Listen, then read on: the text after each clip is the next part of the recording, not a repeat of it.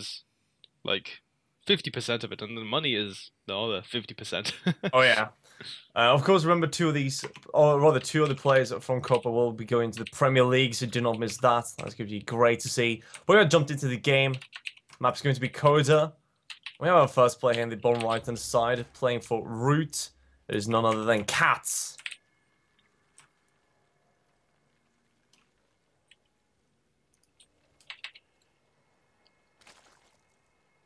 And his opponent here in the blue, spawning to the top left. It is going to be ByRada, managing to tie things up on Vani. Is he going to ride this wave of initiative, or will he crumble to CatZ? That is the question. Yeah, CatZ, of course, a very potent player. Now, let's see what ByRada decides to do. Go for a bit of a nice little extractor trick here. Some players do like that. Actually, we don't see enough players do that nowadays. I think it's pretty cool. Imagine if you would have just not cancelled. You go for the 10 gas first. Yeah, into pool. That'd be pretty crazy. Overlord and then go just like 9 pool speed. It's like the quickest speed you've ever seen, but you only have like 6 links to use it with. So it's kind of hard, I guess, to do any super serious damage versus any standard safe pool timings.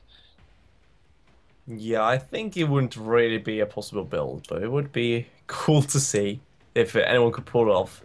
Now, both players decided to go for that hatch first, so no one really afraid of those kind of early pulls. There are a few variants that we talked about already, and they are pretty scary, all of them, but this time, it's all fine and dandy.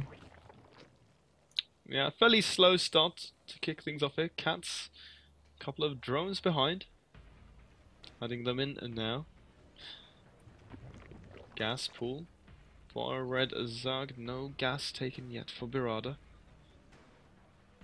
Yeah, just delaying it a slight bit. There we go. Oh, there we go. We'll go down. It always happens, like, he's not doing... Oh, okay. Yeah. The thing is, you can actually delay quite a bit, so you have to wait until...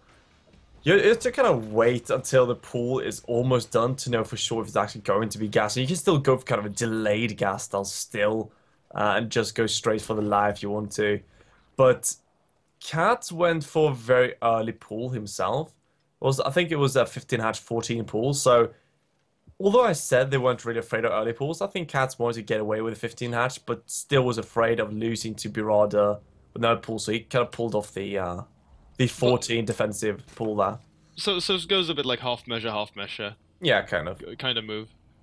You still get those early queens though, so it's fine. Oh yeah, that's actually a pretty big deal that you have those 2 queens at the very start of the game, because not only if you start getting that creep spread going, you can wall off the front of your ramp, because you actually need to drop 1, but you can also start banking a little bit of that extra energy, which is really important if you're getting all in. Wait a minute here. So CatZ right now, still mining with 3 in gas, gets the Evo. It looks like he wants to go for the Carapace. And the question is he going to go for Carapace, then just speed and just go for it? That's pretty interesting. Oh man, that's a really cool build actually. And well, you know what? I think it's going to work fairly well. ByRada going for that Baneling nest. I want to point out that Banelings one-shot Zerglings. With +1 Carapace, they bring them down in the red, so you need 2. And while it might be easy for some people to say, well, you know, it's really easy to go and find that second connection, it's actually not as simple as you'd think it to be, especially not when running on only a single gas as we see ByRada doing, so you can't actually have that crazy amount of Banelings to do those kinds of moves. You need to have every single connection be worth its weight in gold. And now as you speed as a follow-up, still mining gas, we're going to see... We're going to see like a Ling Bane kind of... I don't want to say all-in, but it's kind of a super high-pressure build that really needs to deal damage, because you don't really have a great follow-up right away, and depending on how far you want to go in it and how much damage you really deal, you can go either into roaches and follow up with a Ling Roach, which is still really strong, but you can also like get away with a third. You can try to go for Mutas afterwards and still have a really good hold in the game. And we see now ByRada is going right into lag, gets this third base. CatZ getting the one of his own, but is he going to be able to actually hold on to this ByRada, that is. I mean, his initial idea with this additional gas, I feel, is to go right into mutas again, and he's only going to have these unupgraded Zerglings on the ground to go with this. And, well, CatZ, he's nearing the point of attack. Let's see though, ByRada right now has a few more lings than the CatZ, so CatZ not really having the unity he needs for this, and going to be forced to cancel his third, loses the drone as well, so he's going to have to bring a new one. But now speed is finished. Soon enough, we're going to see that Carapace upgrade finish up as well, and that's going to help CatZ immensely in these fights. ByRada really quick pulling back, and will just keep on cracking out units right now to defend that third base, just like we saw in the previous game. And there we go, once again, 3 times in a row. That's Aspire. So ByRada really wanting to get as much as possible out of the Mutalisks, but now +1 Carapace is in play. It's a very subtle move here. So if ByRada clicks his opponent's units, then of course he'll be able to identify what's exactly going on, but if he doesn't, he might be taking engagements that aren't actually favorable to him. We're going to see 1 Bane to kill 2, not the best trade for ByRada, as you did talk about. That third no longer possible to cancel, so ByRada really needs to hold on to this one. And well, he has a lot of links, but not that many Banelings. Remember, ByRada still loses all his links to 1 Bane. Yeah, and CatZ is bringing this hatchery down into the red. It is going to fall at the end, and CatZ is going to look to try to bust through here. That's the question. Get some damage onto this spine. ByRada now adding in more buildings to wall off. Queen at the front. Banelings behind here. So for now, it's looking a little difficult for CatZ to break through. So he's going to back off for now. But behind of this, of course, remember he's establishing his own third base, and he did kill that third hatchery of his opponent. So good move here from CatZ. +1 armor, really helping out. So ByRada right now is getting mutas out to control the map, just as he did the previous game, and behind he's getting that Roach Warren for that follow-up Roach push. But CatZ right away going to Roaches now. He's getting +1 missile attacks as well, so he's going to have 1/1 Roaches, which is kind of the a natural transition now for the Carapace. CatZ though continuously staying on his opponent's side of the map. And he's going to go and look for another third base, and he's going to see nothing here. So he's probably very happy about this, and now he knows, well, you know, I'm ahead in bases, I'm going to be ahead in economy. Oh, the Banelings! Oh my god, CatZ with those Banelings just crushing, getting every single Zergling from ByRada, and now he's going to get right into the main. Yeah, and he now knows about the double E with the Roach War, and he comes in, sees no upgrade on that spy, as he's going to kill off quite a few drones here, I believe, and also the Queen goes down. Maybe 1 or 2 more Queens here will be killed, and that's a big deal, actually. Yeah, now he's going to start doing some work on these drones. How much did he get there? The first Banelings connecting with all of those Zerglings right to the face, so they all went down. Gets 3 Queens, that's going to slow down the injects, and then gets a couple of drones. 12 drones lost in total right now, Zaveg. It's a lot of damage, I have to give you that, and well, CatZ right now has to defend though. Those spore cores don't really help against lings, but with 2 Queens and actually even more coming down, it's going to be 6 in total, and the lings coming out from the hatcheries should be absolutely enough for CatZ to hold on. CatZ once again though goes straight into the infestation pits. I'm not a big fan of this. He saw the Roach War and the double Evo. He should know that he doesn't even need Infestus at this point. Like, sure, there are a few mutas out, but he should know there should be no more than like 5 to 9 mutas. There should be more, and this is just 4 mutas. Like, they wouldn't even tickle a Roach. Yeah, they become completely irrelevant. So I definitely agree with you there. Like, should just focus on going for superior Roach numbers and then try to go for a frontal engagement and wear his opponent down with just good old brute force.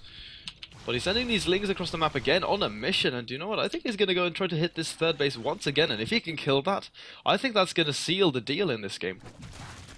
ByRada, smart enough, does block off so these lings don't get in, but CatZ already surrounding that third base, and only 4 mutas, not really enough, and that's also going to show CatZ that there are only 4 mutas, most likely at least, and well, kills off the third for the second time, probably will try to get out, even gets in here, and he will try to get even more damage. This time, of course, a lot of lings once again. Well, this is terrible for ByRada. This Queen is going to fall, and once again losing those injects, losing anti-air, losing a couple of drones as well to this. So CatZ all over the place. 40 supply up. Roaches on the way, +2 attack on the way. Infestors soon done. So CatZ setup right now looking really good, and he's still up 1 base. I don't really see any way for ByRada to come back in this one, I think.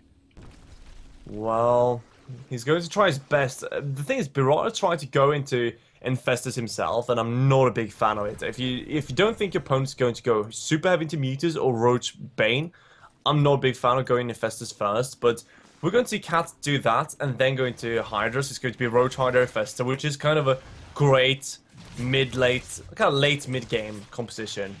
And, well, he's so far ahead in army at this point, and even in economy and bases, that it's going to be very difficult for him to even lose this game to ByRada.